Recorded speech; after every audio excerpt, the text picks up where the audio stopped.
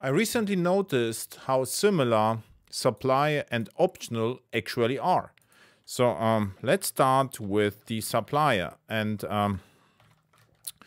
I call the method lazy get.